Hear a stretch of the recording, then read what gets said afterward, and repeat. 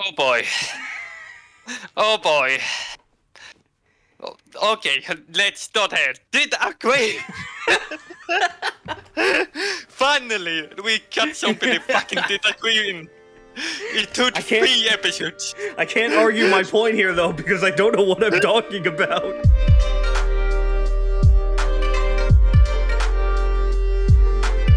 Welcome back to another episode of Holleritamed, the podcast where I didn't think of anything else to come up after this. Following the med. Yeah. I hope I pronounced that right. Kinda. Kinda? I could understand what you meant. That was the best I fucking could. For people who don't know, that's Swedish for disagree, the name of the podcast. And I chose Swedish not because of the fact that, you know, one of the hosts is Swedish. We're talking about a Swedish album about Swedish wars. A lot darker than I thought. I didn't think this through. So, in the last episode, we recommended to each other, Jonas recommended the album Carolus Rex from the Swedish Power Metal band. Yes. The Swedish Power Metal band Sabaton, and I recommended something I very much regret recommending. Oh, fucking bullshit. I very much regret recommending it. Not even just because I know you're angry about it. I'm gonna go ahead and give a little bit of spoilers. We're not gonna go directly into the wall, but I'll give a little bit of spoilers. That was so fucking boring to watch. I was so bored. But yeah, I have something to say about that as well. So, but you know, the funny thing is I have planned for the video that I'm just gonna title it "The Wall," but then in the thumbnail I'm gonna use Nostalgia Critic's "The Wall." I'm not gonna mention that it's Nostalgia Critic in the title, but yeah, we'll talk about Nostalgia Critic's review of / parody of "The Wall" by Pink Floyd. But first, we're gonna get the probably shorter section out of the way. The Sabaton album. I don't know jack shit about this. Care to explain? The Sabaton album is about the rise and the fall of the great Swedish Empire. When we had it go through our history through many kings. The Sweden was a lot military force, and we have a lot more power than and now, and a lot of the history around that. And Sabaton is a band. If you don't know Sabaton that well, they are a band that focused a lot on war history around or everything. But on this album, they have made a double album in a way. That one of the album is Swedish, the other album in English is kind of the same album, and we are talking about the Swedish one. If I know correctly, I chose to listen to the Swedish version just for the sake of, you know, the fact that that's basically the original. See, I chose to listen to the sub, not the dub. Actually, the English version came first, but whatever. I just took it as the Swedish version as the original because they're a Swedish band. But like, I'm somewhat familiar with that whole style of translating your own albums because, you know, I've been listening to Tattoo ever since I was a fucking kid, and my collection of Tattoo songs that I like change between whether or not it's the original Russian version or the English version, just depending on which one I first heard. I feel like in the album, even though I don't know if you heard both the version, probably not, but nah, I feel like some songs I prefer the English version, some songs I prefer the Swedish version. But I kind of like that this is like the only album that they have done anything like that. All the other album is like English. And I feel it really fitting because it is Swedish history that they have Swedish song in it. Yeah, it's fair. Also, I do remember you saying about how the English version, like, made songs worse. Like, there's that... I don't remember what the name of the song was, but I remember you sending me the translated lyrics, and it's just so... not good compared to the original. Yeah, well, I wouldn't say it's not good, but... Like, the writing was a lot weaker. En livstid av krig... En livstid i krig... It's like... A song that is really different... in the English version than the Swedish. The English version is named A Lifetime of War. And like how they are differ is that the English version it talk about the war in like general and how bad that war was with many on casualty and so on. And that's fine, but I kind of like the Swedish version better because it's more about the military soldier himself. That he live in the country to fight for the country and know that he might die while fighting for his homeland.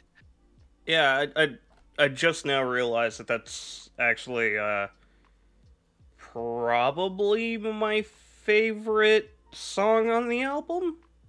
It's at least one of them. It's at least one of them because I thought it was really... And I remember... I'll get into it when we go track by track, but yeah, which I guess we might as well do. Starting with the first one, listeners, prepare to hear me butcher the fucking Swedish language constantly. So there's the first track. I can't even read my own damn handwriting. It's not even the same...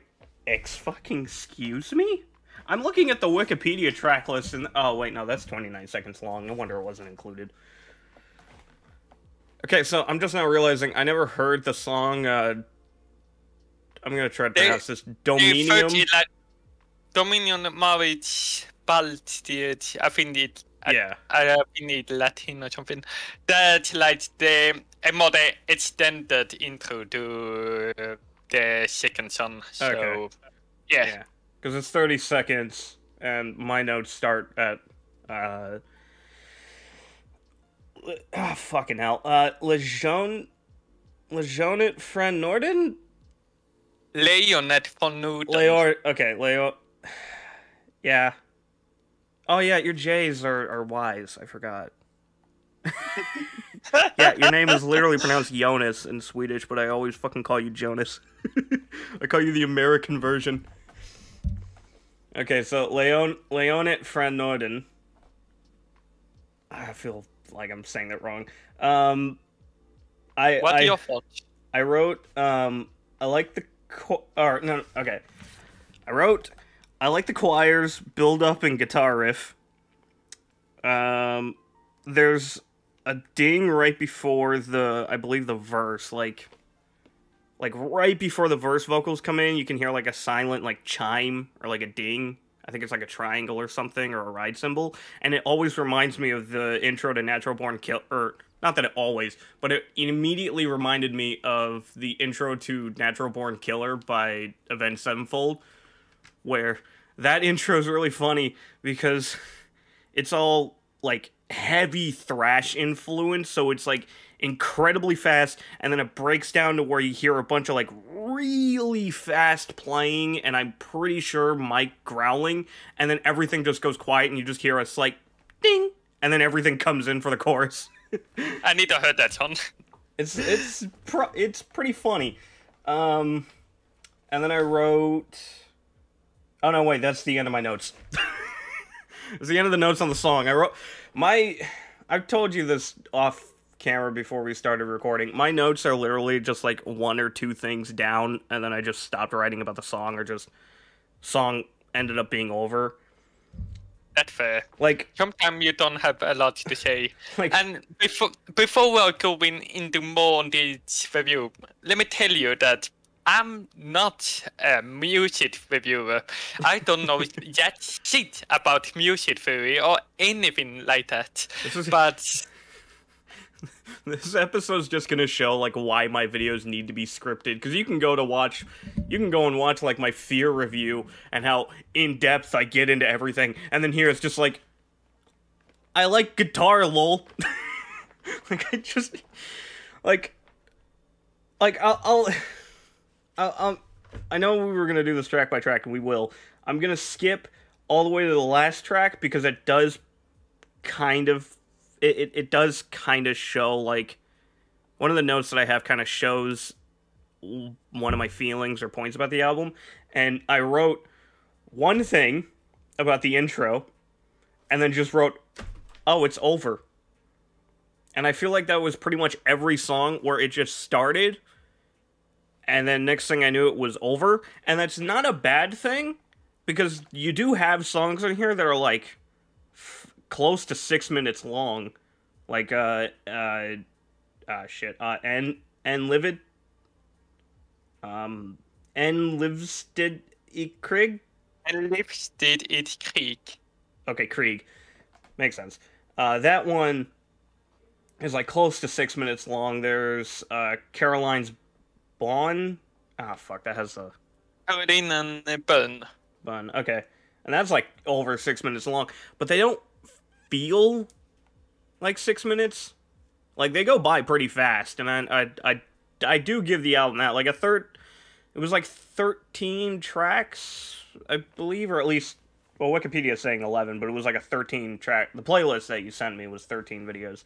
But yeah, but it's 12 but also that includes bonus tracks that shouldn't be. Oh yeah, that one. It's yeah, but yeah, for like it's.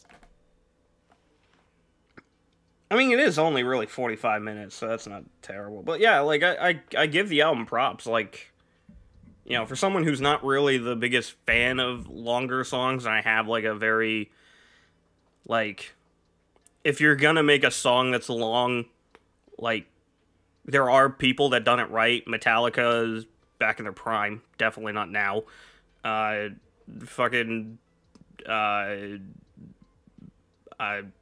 Let's see, Stan, Rap God, and Bad Guy are all like 6-7 minutes long. Under Pressure is like 9 minutes long. The Logic song, not the Queen song. But but with those songs, like, things change, and so it's entertaining all the way through. And of course, you and I have history with, you know, like the latest, the last, what the fuck was it? The Iron Maiden album, where both of us just got really fucking bored. yes. It's like, at least with this band, and yeah, a lot of the songs are more 4 minutes, but when it does reach into the 6 minutes, it's like, I wasn't ever really bored. So I'll give it props for that. It wasn't boring. I think they were uniting the time really well and made it so it doesn't feel dragged out or anything. It feels like every song feels like the perfect length to that song, in my opinion. Yeah. So yeah, going back to track by track, I basically gave everything I can about the first track. I thought it was good. The first track, Leonard Newton. What I've really liked about this song is they showcase like the power of King Gustavus Adolphus or King Adolf the Great, with what his name after he died, because he like a pioneer of modern warfare and statesmanship when they come to like the Protestant Swedish Empire. Like, he had a big role there, and he was like a great military and great king in that sense. It showed how much power he have, and I feel like this threat, both with the Latin, they come in the courage and everything, it should create a lot of power. In my opinion, it have like that power feel to it. Yeah. I think it's a great opener and probably one of my favorite tracks already. Yeah. I mean, like I said, I like the core. I don't know why I want to fucking say chorus. I've even when I've been awake for, let's say, almost 2 hours, I still end up feeling like I've only been awake for 5 minutes, like the last 2 episodes. But I like the choirs. I did think it was a very badass sounding track. I think a lot of the album does. Like I do like the production of the album. How everything sounds very operatic and kind of godly, but also, war like. It does definitely, at least musically and production, sound like a album about war. It does. I guess moving on to the next one, Gott mit uns. Yeah, but yeah, you got Nice. it pretty good. This is me preparing for when I eventually review the Millennium Trilogy. Just figuring out Swedish. This is one where this is another one where I just have one note, which is just I like the opening guitar riff. I had one of my favorite guitar riffs from the album. Oh my fucking god, my dad's outside of my room playing with the fucking lightsaber, and I'm pretty sure it's the lightsaber that I just bought yesterday, just thrown into water. The bootleg space sword. I just hear it outside my room. The podcast episode. This is it's third episode. Great. Let's talk about a Swedish album. Anyway, Star Wars. But I will say, in my notes, I did put a star next to tracks that I would like to go back and hear again. I say that this is not one of them, but I just wanted to clarify that because like the next track is one of those. But yeah, when it comes to the second track, I actually cannot remember anything other than liking the guitar riff. Like this only about the second kin cut of the second Adolf, and like when he did on the Catholic lead and happened Imperial Army on September 17 in the year 331 in an open field near the village of Breitenfeld. And yet I copied that from the fucking Sabaton page. Shoot me. But yet, what I really liked about it got me down, like, I really liked the cover as well, and like I like to sing along where a lot of it covers it, but I also know that maybe you can't, but it's Swedish. Maybe you can in the English version, but I found the cover pretty catchy in a way, and got me down is something I really remember it, and I found it good that I remember those words, because that is like the war cry the Swedish went with. I think it's pretty good.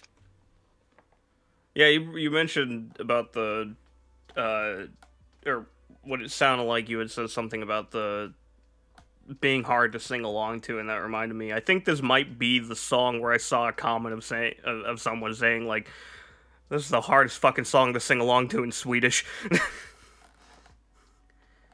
I do have a question though, because I remember when I first got into Refused, who's like a classic, iconic, I guess iconic, Swedish punk band. And I remember talking to you about, I made like a joke about how you didn't like them because they speak English despite being a Swedish band, and then you said that you don't like the Swedish language and music. Yet I must say that, but normally I don't like when they're singing Swedish in songs. It's very few songs in my language that I actually think sound good. Caramel dancing. I don't even know if that's Swedish. Caramel dancing. But like I said, this album, the Swedish actually sound good, and I like to sing along with this lyric, and for a lot of time I found Swedish sounding really bad, but for some reason they actually made it sound pretty good, and it fits in with overall the theme of the story. Even though, as I said, like on this song, I actually prefer the English version more, but it what it is. Yeah, like the lead singer, I will say his voice does sound really good, and Yes. I kind of felt like another reason why I kind of was more gravitated towards the Swedish version than the English version is because the Swedish version just in general sounds more powerful and warlike than I could imagine the English version sounding. Like, I'm sure the English version sounds fine, but there's just something about the Swedish version that just sounded like, this just fits. This feels perfect. This feels like this is how it should be. I heard something about, I don't remember how I got the information, but I think that they didn't do as many of recording to this version as they did on the English version, because he got the emotion everything right on like in the first cry, while in the English version he needed to do multiple takes to get there. Also, Sabaton, the lead singer Joachim, he had like that commander voice even on the English version. That he actually kind of sounds like a war commander, which really fit in to the style of music they're doing. Yeah. So the next track, and fucking hell, and instead I'm like barely trying at this point. In this,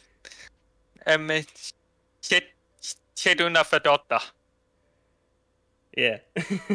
Yeah. That one does have a star, and probably has the most notes that I have. Go on. I did write, the guitar riffs have been top-notch throughout this whole album so far. Oh yeah, the guitar's kicking in right before the chorus. Like, it... Maybe it's just because I've been on a Radiohead binge, but it just reminds me of Creep / My Iron... It reminds me of Creep / My Iron Lung for only the reason because of just how there's no guitars during the verse, and then you hear a guitar start to play and then cut off, and then the chorus comes in. And that just kind of reminded me of Creep, but then also reminds me of that part in My Iron Lung where he says this, and then the guitar plays and he says, "Is our new sound?" Which I fucking love My Iron Lung. Anyways, before this turns into a Radiohead review... Never expected some fucking comparison between Sabaton and Radiohead. I'm not comparing them, I'm just saying it makes me think of this. It just makes me think of the one Radiohead song I do not like.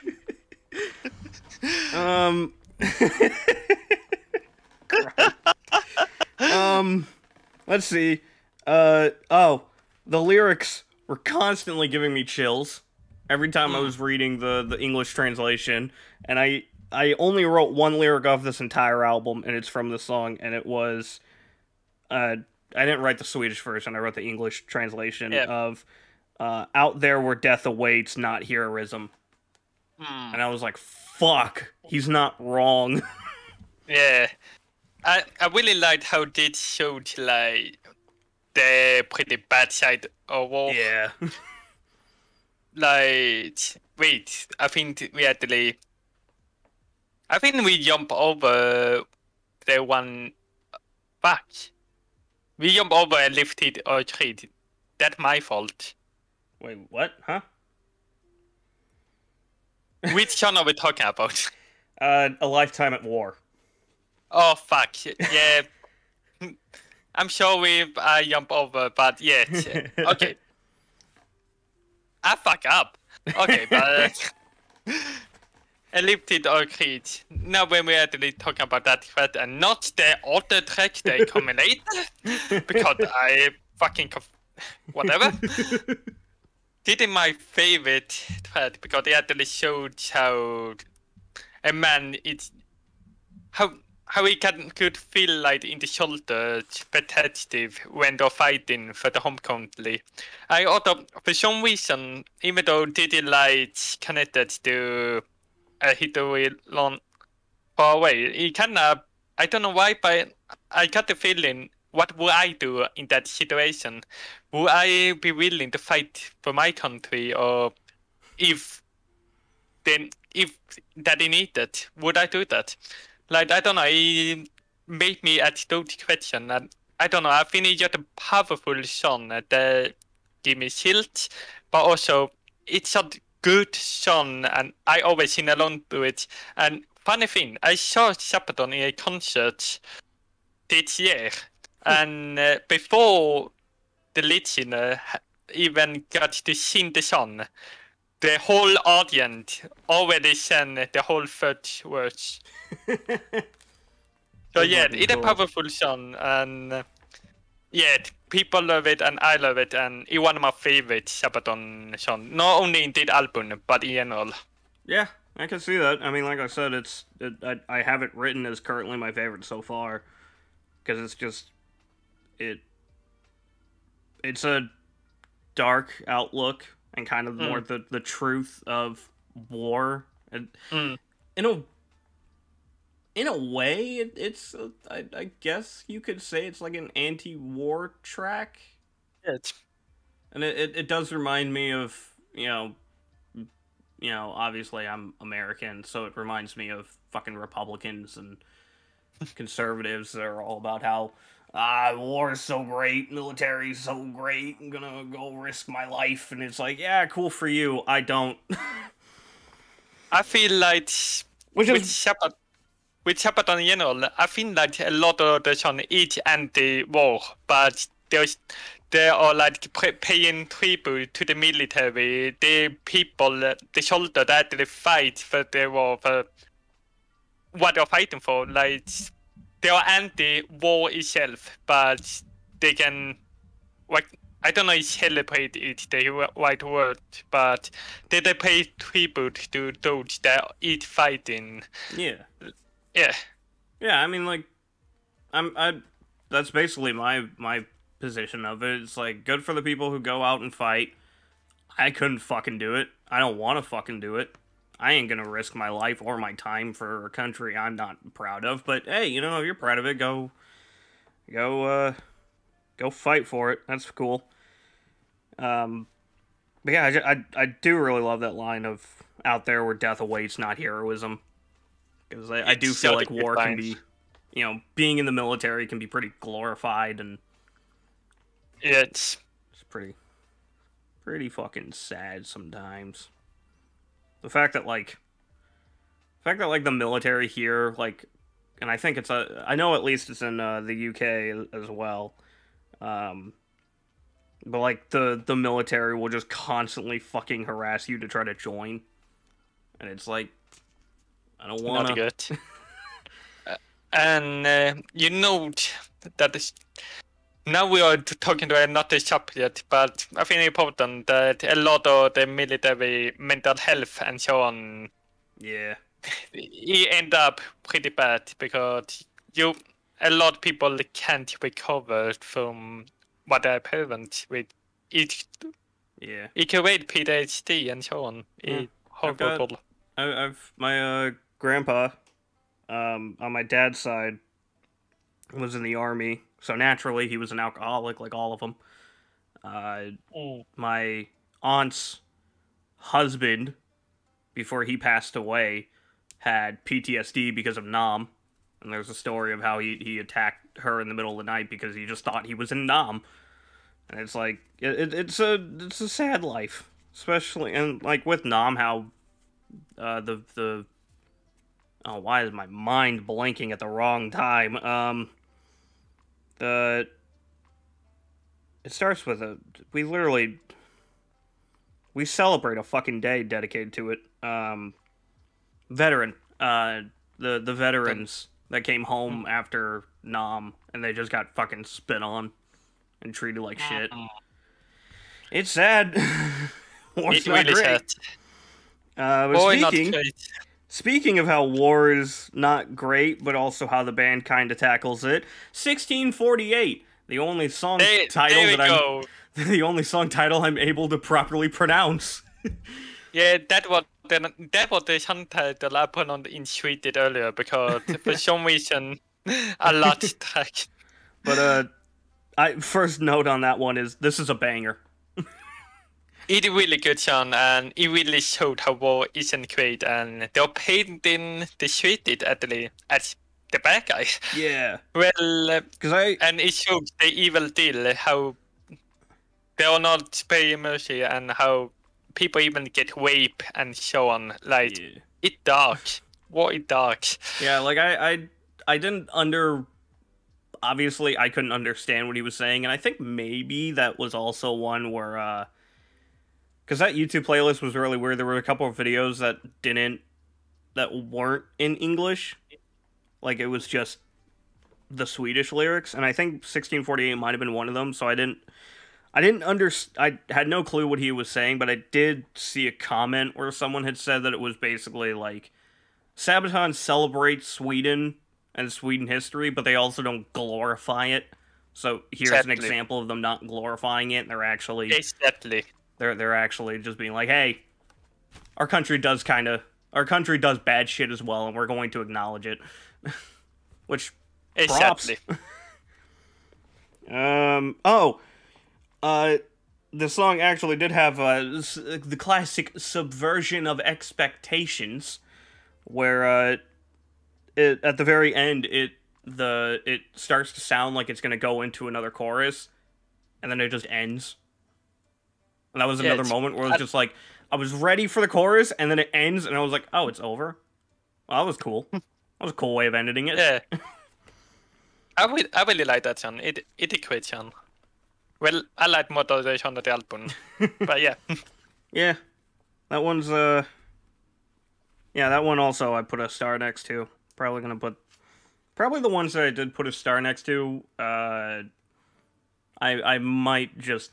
I'm probably going to throw it into my playlist and have that just play at times. Okay. Anything else that you had to say for 1648? Not really. No? Alright, next song. Caroline's Boone? Caroline's Boone? Bön. Yeah. Bön. Caroline and Bön. Alright. Yeah, this is one I just wrote. Oh, this organ is interesting. Guitars, lol. I just, like, every note that I put was just, I like the guitars. The guitar tones on here do sound really good. Yes. And I did really... It has some of the best guitar riff for all of the dexterity, in my opinion. Yeah, and then my last note for that song is, I love the bass on it, which... more specifically the first verse, where it's more prominent. I do really love the sound of the bass on it. It's got that, if I recall correctly, it's got that, like, kind of muddy mix to it that I do enjoy. But that's all I can say about the song. What about you? Like, I think it is a pretty good song, and, like, it's a song about how Carolins was like elite in warp and so on, and they liven up like their trajectory, and I think the song is doing it pretty well because you can feel they more like religious in the way they present. Like, it almost sound a bit churchy, like you said, organs in the beginning and so on. And then you have a choir near the end. That the choir on this song is actually in Swedish on the English version as well. I found that pretty cool. And it doesn't add all that religious, they are religious warrior, and it fit pretty well in this track. And it had one of my favorite guitar riffs. Cool, lol. in the whole album. It's pretty good song. It's probably one of my highlights. Yeah. Moving on, the title track, Carolus Rex. which I guess translates to King Charles. I'm just now seeing. Cool. That one, I literally just have written, meh, not really feeling it. Oh boy. Oh boy. Okay, let's start here. Did agree. Finally, we got somebody fucking did agree in. It took 3 episodes. I can't argue my point here, though, because I don't know what I'm talking about. I can't remember. I can't remember it. I just have my notes. Okay. Carolus Rex is one of my favorite songs on the record.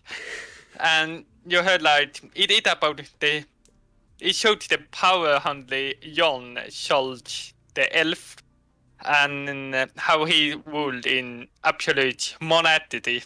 Like, I think he was like 15 when he got to power, with Jon as the king. And you can see how power handle he is with like, if you get with the line, over Newton your hatchster, that translates to over the north a wool. Or and some of this line, whenever they can do it, I listened to Sabaton a long time, and whenever they can do it when I was young, I thought a lot of it fun. Oh, it sounds so badass, and I still found it line to sound badass, even though what it tracked it and what he did is probably pretty tracked it, and in the sound, he kind of sounds like a madman with the lyrics. But one of my favorite line is like, kronan kommer ej från kyrkan, det kommer direkt från Gud. Which translates to, the crown didn't come from the church, it came directly from God. I don't know, it sounds like a madman, but it sounds kind of badass at the same time. And the whole song, it built it up, and it just feels so powerful. You just see the power and the hand, and it I don't know, it's such a good title track and one of my favorite Sabaton songs. Even my merch have the words over Newton your headster. So yeah, I love that song. Song's meh, 7 out of 10. Hey, you're nicer than someone with not Alex. Yeah, I literally have nothing that I can say about it because I just wrote meh. But the one after that, I did give a star. I'm gonna be honest, I don't even want to try to pronounce that. Slagfälgat rött. Alright. I'm gonna... Okay. Oh, okay, even with that, yeah, my notes just start becoming nothing. I have one thing here, it's just, already I like it more than the previous track, and then that's it. I warned you, my notes are terrible on this one. Yeah. But, yeah, I kind of like this on... The only title on it, if I remember right, is Killing Count, with I found a cooler title, but it kind of showed the whole song is basically about how the Battle of Flood starts. I think I pronounced that right. I'm really bad at name, but when the Swedish forces fade an army that like they almost fight the sides, but the Swedish still won that battle and showed the world how superior the armor could be in battles. It's a pretty good song. I don't have much to say about it though, to be honest. Yeah. And just like the follow-up one, Poltava? Oh, Poltava, yes. Poltava.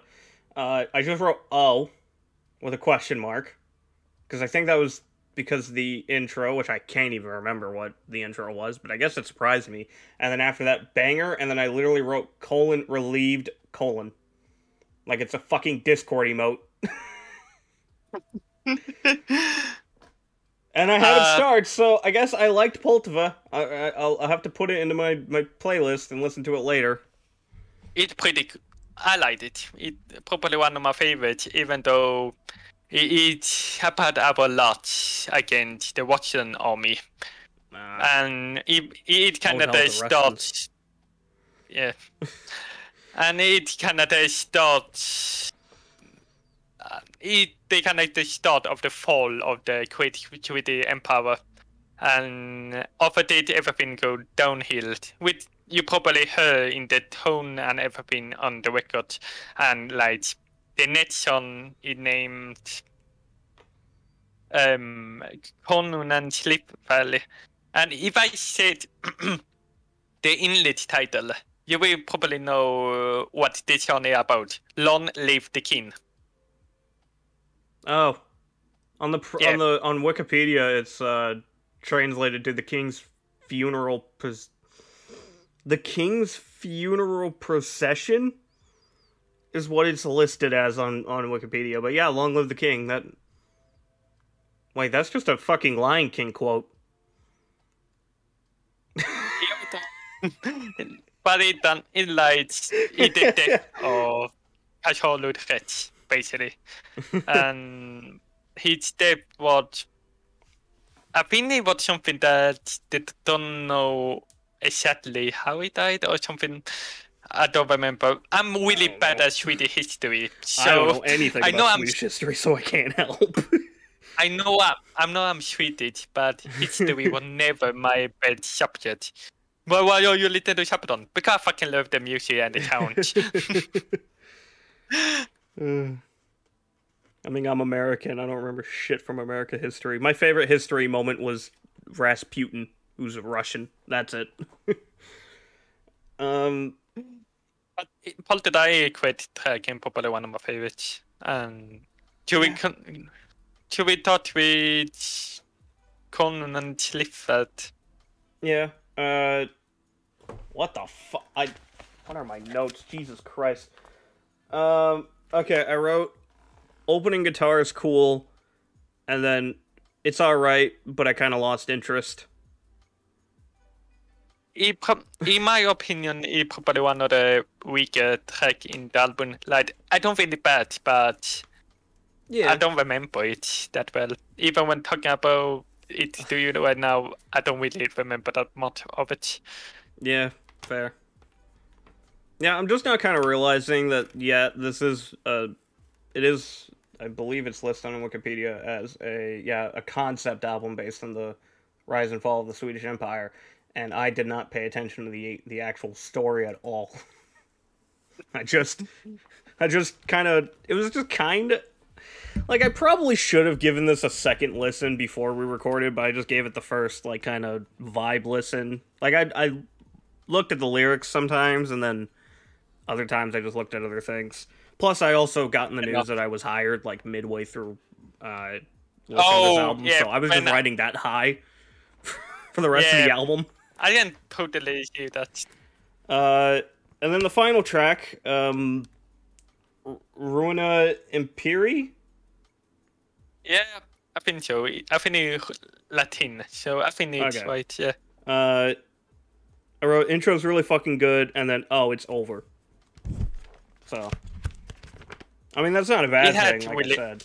But it had a great intro, and I kind of liked the almost depressing sound of it and all, but because it the sad part, and it like one of the greatest loss that Swedish have done, and it really at the fall of the Swedish Empire, like that, basically what did it about.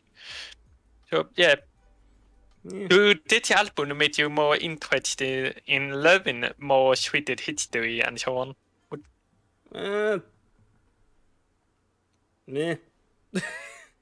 I like album's cool. I have those 4 songs that I'll give a listen to more often. But yeah, I don't really have a score for it. I didn't really think of any like number score for it, and I haven't written out the new scoring system yet, so I don't know where I would lay it. I would put this. I won't even give it a score because. I mean, like I said, I mean it was. I'll give it props. It's an easy listen. I mean, only 45 minutes. Yeah. You know, it's also 45 minutes currently. This episode. Somehow you I like how we started being like, oh, this is gonna be the shorter section. We've been here for almost 47 minutes. But you know what's also 40 minutes long? Nostalgia Critic's The Wall. Oh my fucking. So I hated fucking review. A little backstory on my side, at least. I don't think I've ever actually heard the full The Wall album, like in one sitting. Oh. I've heard bits and pieces of it. There are songs off of it that I like. Another Brick in the Wall Part 1 is my favorite Pink Floyd song of all time. I know the Part 2 is the one that's always the more popular one, and that is a good song, but I like the more atmospheric sound of Part 1. I feel like Part 1 is setting up Part 2 in a way, and I feel like the trilogy in that sense. Comfortably Numb, classic. Hey You's a classic, even though Hey You wasn't even in the movie. And then I've also never seen the movie, so I watched the movie. I watched the movie 2 days ago, before watching Nostalgia Critic's review. That's the backstory of me going into this. Someone who's basically never just been like a massive fan of The Wall. I don't have an emotional connection to that album or that movie. I appreciate it. It's a classic for a reason. It's iconic. I get it. I do like it. I just don't have a big emotional feeling towards it. Unlike I do with this movie, The Batman. So be showing the Batman. So I can answer the question. I can answer the question that I asked in the last episode. Is Nostalgia Critic's Wall review worse than Ben Shapiro's? No, absolutely fucking not. I would rather watch Nostalgia Critic's The Wall I would sit through that 10 times than have to hear Ben Shapiro speak ever fucking again. I have the Ben Shapiro review is fucking burnt into my brain and I hate it. Like, even though I've already made a whole video in response to him, I'm still mentioning him in my review because I'm still finding out things that prove how fucking dumb he is. Anyways, this isn't about that. This is about... I knew. I fucking knew it. I fucking knew you would mention it. I fucking knew it. This is about Nostalgia Critic, but... This is not the worst thing I've seen. This was such a fucking breeze to get through. If anything, it was boring as fuck. Okay. So my history with Pink Floyd is I got into them really late. Like, I think the first time I heard a full Pink Floyd album was last year. And last year I also heard The Wall of the first time. I only finished the album here, matched the bit of album. I really liked it. But while I think it really fucking good, it's not something I'll listen to daily or something like that. Yeah. But I think it's a really good album. And I shot the movie for the first time this week together with John. I also have like Genius at the same time, but just because I wanted to get the meaning of the song as they were portrayed in the movie to understand all that word things that go on in that movie. The movie itself, like the Wall movie, I found it pretty good. Like yeah. I don't have a strong feeling about the movie. What I do fucking have strong feeling about is the fucking review. Okay, one of my first fucking notes is I want to cut my ear off like Van Gogh. Yeah, awful fucking singing. I'm gonna be real with you. I did not have a problem with Doug singing at all. I have. I did not have a problem with it in the slightest. You meant that it was really boring. That he thought his punchline was so good, but they were so boring. Normally, I actually think Nostalgia Critic can have his funny moment, but did he like all the worst aspect of his humor played in one fucking video? Yeah. And why what? Go ahead.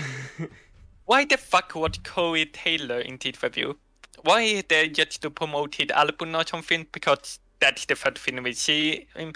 Because he does nothing about it. I get he will play the actor in the role, but they have him. They don't have Corey fucking Taylor in any other song except for fucking SpongeBob in the end for some but reason. that's also just Nostalgia Critic humor. Like, that's the joke, is having... Ooh, I got Corey Taylor in a review, but he only does SpongeBob... Yeah, that's just generic Nostalgia Critic humor. That's that entire... One of my notes is literally just normal NC cringe. Like, I went into this review knowing, like, okay, it's Nostalgia Critic. If I go into any Nostalgia Critic video, I just expect unfunny, cringe. Sometimes a good point, but I just expect trash, basically. And that's pretty much what I got. And here's my main problem. If it were unfunny, boring and so on, I would be fine with it. I will suffer through it. But I will be fine with it. What I'm really not fine with is I found it really fucking insulting because he mocking someone else problem and so on in this review and told her, oh, self-pity and so on with his visual. I got so angry that he didn't do any research while watching the movie, apparently, because he gets the word that fucking conclusion to win. They are not fucking comparing his school life with World War II. It's just that those two fucking things, it would help building up that fucking war. I'm showing that you have a fucking great... Yeah, it was... Yeah, I had a much easier time with the video when I realized, okay, Nostalgia Critic just took this at fucking face value. He doesn't know the actual, like, under meaning. It feels like that review feels like, or at times it feels like he didn't even like listen to the album or know the story of the album or the background of the album and just knew it as the fact that the movie does kind of tread on the, I'm gonna steal a fucking Michael Snare joke, Gorsh, we do be living in a society, though. Like, it's kind of what the album and the movie kind of trip upon. Like, if you go on Letterboxd, all the reviews of the movie are basically just saying it's a we live in a society movie, but it's the only one that's accepted. Not as bad reviews, like, it's a very highly praised, like, I saw fucking 8 out of 10 just being like, this is the only we live in a society movie that can exist. And I feel like that's probably what Nostalgia Critic just views the movie as, is a we live in a society movie instead of it being based off of Roger Waters' life. I don't even know where the fuck to begin with this. There is a part where he does, where do I have in my notes? Yeah, there's a part where it's around the Comfortably Dumb song, normal Nostalgia Critic humor, where they start complaining, or I guess he just starts complaining about the movie being slow, and he has a line in there where he's just a half hour more. And I hated that moment because I relate so much, because that was kind of what I felt when I was watching the original movie. Was it does slow down, and I was a little bored, and then I was just like, how long do I have left of this movie? And then there's a half an hour left, and it's just like, I feel like we're at the end, though. but okay. I have problem I'll with sit for it. another Like half he felt like he was complaining that the song was slow. What did that for complain? Like you don't like slow songs? I don't get it. The thing is like I'm not. Me and Nostalgia Critic aren't the only people, because like also Mike the Snare, who probably don't recognize the name, but to probably explain like the way he thinks. He actually just his latest video is about like a deep dive onto the word mid, so he's like a very overthinking person, and he also prefers Kid A over OK Computer, so that's that case. Even him himself has said that The Wall, both the album and the movie, does hit a point where the pacing is a little slow and it can be a little boring. So even he said it, even Mike said it, so it's not like a out there claim to say. I did also find funny moments, like when he's making fun of the fascist parts, and it and it shows all the screens, and then you just see "Welcome to the Echo Chamber," and I was like, he's not wrong. That is kind of what the original scene was. It was kind of was a giant echo chamber. I know this so far sounds like I'm just defending it. I'm not. It's not good. It's not good. It's very boring. It's a dumb review. He doesn't understand anything. I get it. Cool. But at the same time, given how there's the Corey Taylor bit, given how when it gets to the fascist part, he's not even talking about the movie anymore.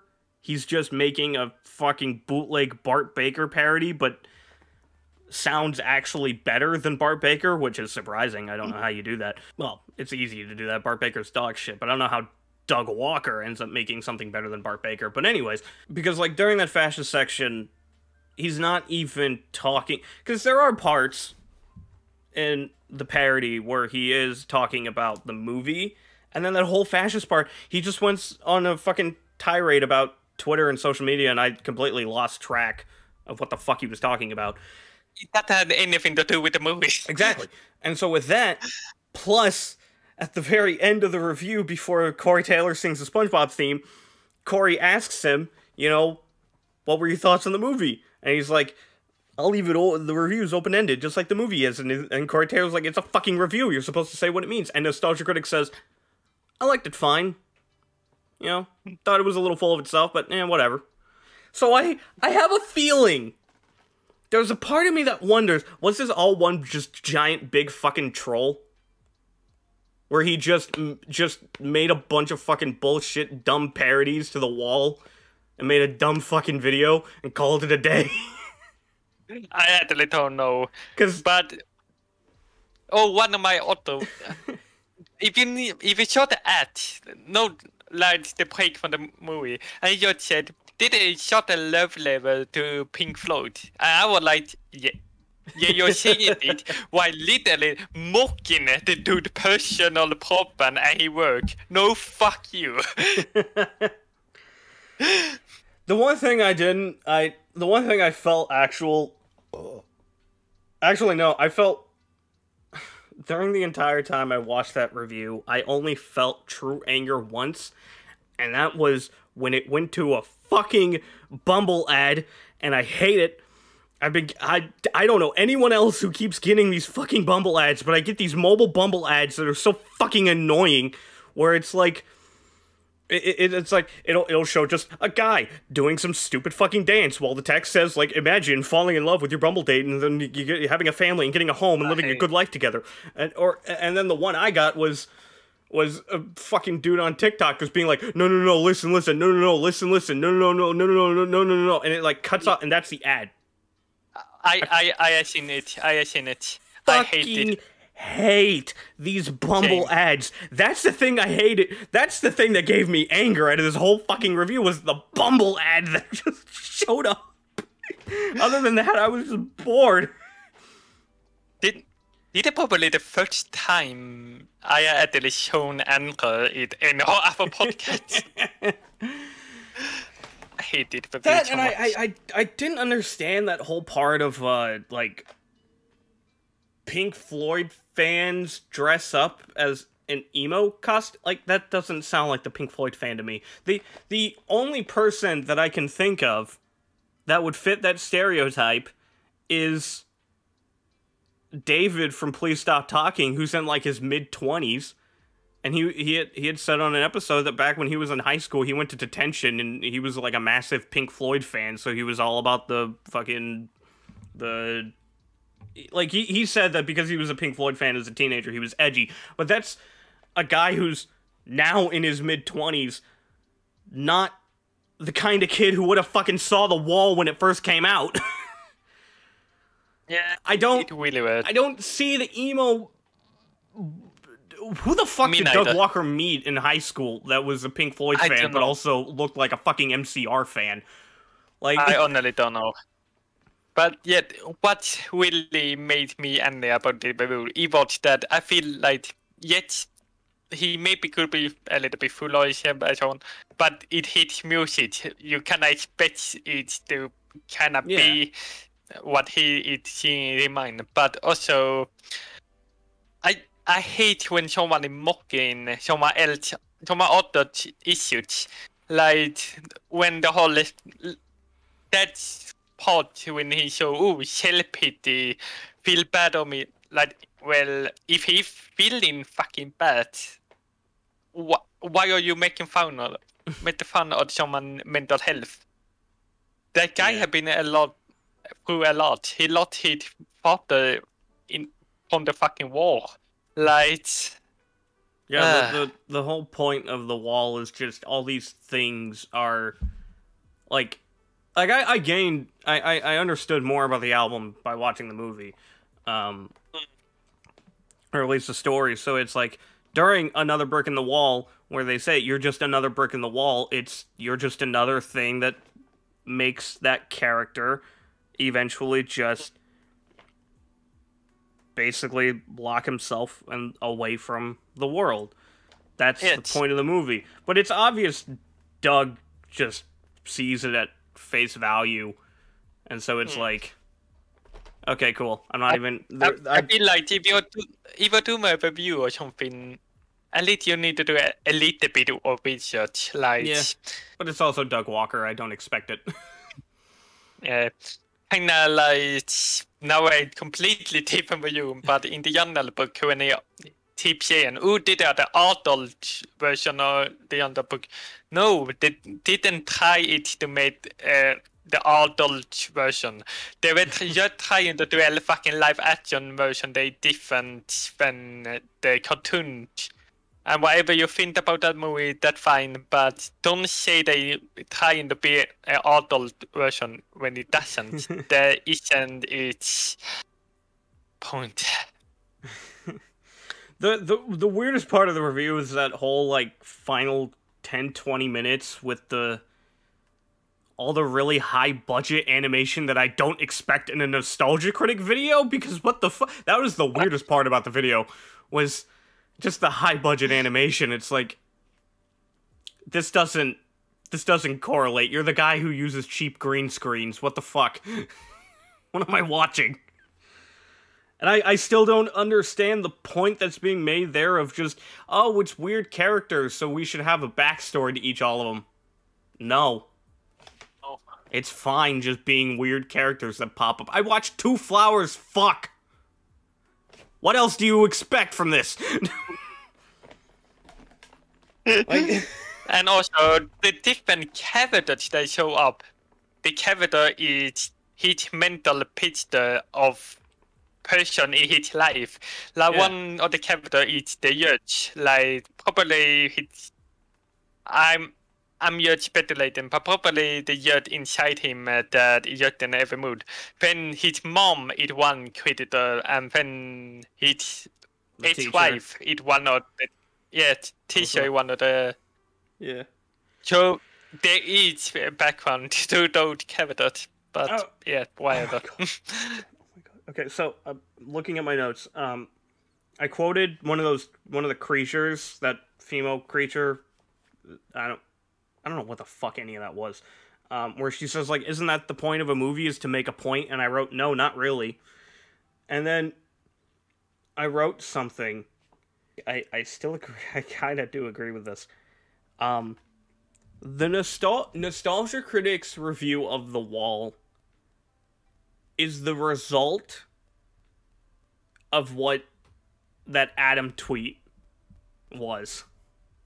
Of how you should hold every movie to the same standard. Yeah, and when you do that, you get how the fuck Nostalgia Critic views The Wall. It literally is just him being like, it doesn't serve as big as a point as, like, The Godfather, and it's like, it doesn't fucking need to! It's not even your regular movie, it's more like, I feel like this movie is it's a drama, it's a musical. Yeah, I feel like it's more like, did it add on to the album, basically. Yeah, it's basically just visuals to a fucking album, that's it. It just tells the same story as the album, and the album tells the story of Roger Waters when he... Because that album was inspired from when Roger Waters, or when Pink Floyd, did like a stadium performance, and Roger Waters got really pissed off because he didn't like the crowd making a bunch of noise. And he was like, I'm just trying to make music, I'm just trying to play my music here, shut the fuck up! And it's like... And so he just started envisioning like a wall between him, or the stage, and the crowd, and which then inspired The Wall, which was also inspired by a lot of the shit that he went through. But the Nostalgia Critic obviously doesn't get that. And then there's the part of me that also wonders, is this just one big fucking troll? That he does like the movie, and he just thought, people want me to review this, I'm just gonna make a dumb fucking parody. Because... how else would you explain why the fuck the fascist parody has nothing to do with the original, with the movie? You just kind of, like, went off to, what the fuck's going on here? Yeah. The only thing I can think of is just, was this a troll? Did we all fall for this? It will be the greatest troll on internet. We all fall for a fucking troll, like, I swear to God. And then I also love, There's some parts in the beginning that you can interpret it as Doug Walker also making fun of Slipknot, which I enjoy a lot because I don't like... Not that I don't like Slipknot, I don't like Corey Taylor. Slipknot musically is alright, but it still is just, I find it funny.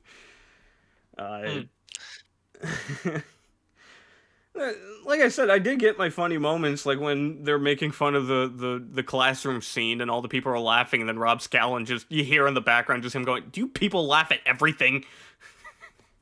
Just, that was funny.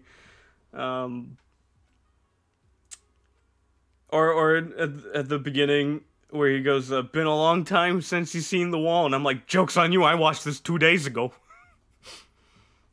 But... yeah, it's pretty much what I expected, was just dog shit. Though, I wasn't expecting that animation stuff at the end. I still don't know what that was. What any of that was. And it's still really weird seeing high quality shit in a Nostalgia Critic video. It's not what I'm used to at all.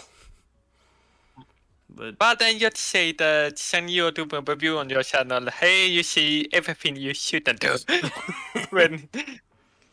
Oh yeah, he also plays, I also wrote, because there's a part where, what is it? I think it's when he's, when Corey's, like, skipping through all the sad parts, and one of the parts that he skips, Nostalgia Critic starts singing Hey You, and I just wrote, Hey You wasn't even in the fucking movie. It's like one of the songs that didn't make it into the movie. What are you doing? I know that the movie is like changing a bit from the track list. Really interesting. Maybe, I'm not sure. I also was not expecting to see the Doug Walker GIF at full speed in this video. Because it cuts to his ad for, I think, Honey, and it's the Doug Walker on the keyboard GIF. And it's like, I was not expecting that to be in this. That makes sense. And this video got so viral, and everybody was like talking about it when it came. And it's at full. That kind of made sense. And it's at full speed as well. Like, I was expecting, like, the GIF was sped up for the meme, but no, the actual video has it being sped up, and I was like, I wasn't expecting this. Okay, interesting. It is so good meme. That the best thing that come up from That's the best thing to come out of this review. It's the Doug Walker gif. Yeah. Another part that I thought was funny was the sun bit, where they're all like, let's go out and rampage, and then they go out into the sun, and then they're like, the sun too bright, and they go back inside, and I was like, that's kind of funny. But other than that, it's just regular trash. I didn't get mad. I was just really bored. And then at the very end, I was like... And it could just be because I also, you know, obviously, I got high. And then there's also another part that I thought was really funny where he says, smoke a bong and it'll feel less wrong. And I said, I fucking bet. And I just grabbed my bong and took a hit. But it's just that end... By the end of it, I'm still just questioning, like, is this just a fucking troll?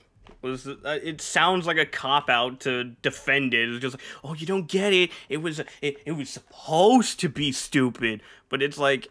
I don't know how else to explain it. What? Rob Scallon definitely showed up just for the fucking paycheck, and I don't blame him. There are parts in those songs where shit is so obviously off time and it's not fixed, and I just thought, I don't blame Rob for putting zero effort into this. Yeah. So that's all I can. We're not. That's all I can say about Nostalgia Critic's The Wall. It's something. It's the video. It's one of the video of all times. Let's go to the recommended section, which I have been. Cool. So I'm gonna recommend. I guess I should probably also lay down the ground rules of what we're gonna do for TV shows, because this was a little bit of a last minute addition, like after we had already recorded the first episode. When it comes to TV shows, we basically we're gonna watch just the first 3 episodes, and I guess if you want to continue watching the show, you can. I might. It just depends. So I'm gonna recommend. What I used to say was my favorite anime of all time. I say used to because I haven't seen it in a while. I'm a different person than I was when I first watched it. I care a lot less about the shit that I cared about back then. So I don't know how I'm gonna feel about this, but at the same time, I've also been watching Sabagebu. I probably butchered that fucking name, and that one's been a lot more entertaining. And that one's probably looking to be like my favorite of all time. But I'm gonna recommend Hajimete no Gal, or the English translation, My First Girlfriend is a Gal, an anime that I watched back in 2020. No, that doesn't sound right. 2019, I think, probably.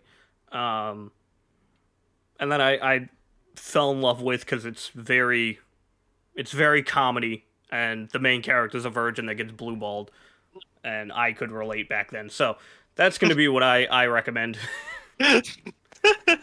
Okay, I will recommend one of my favorite anime shows. They eat like a woman comedy. We did Toa Toa. Yeah. And Toa Toa. I already seen it this year. He's seen this 3 times, by the way. Yes. Yeah, I seen it 3 times. And since we are doing this review, I need to watch it a 4th time now. Didn't you just watch... And I love this show. Didn't you first watch Toradora like last year, or was that 2020? I think the first time was 2020. Then I watched it one more time in 2021. One more time this year. And apparently this year we watched it 2 times. But I don't care. I love that show. It's amazing. Yeah. I can't wait to hear your thoughts. Yeah, I'm down for that. And also the fact that you and I have been basically trading the way we feel about things. This might be interesting. I may come back and be like, I don't really like Hajime no Gal all that much anymore, and you'll come back being like, I relate to this. I don't know. We'll see. But that's gonna be the episode. We need to abruptly end this. Oh yeah, that's how we are doing every that's how it ends. I guess I'll just abruptly end it in post.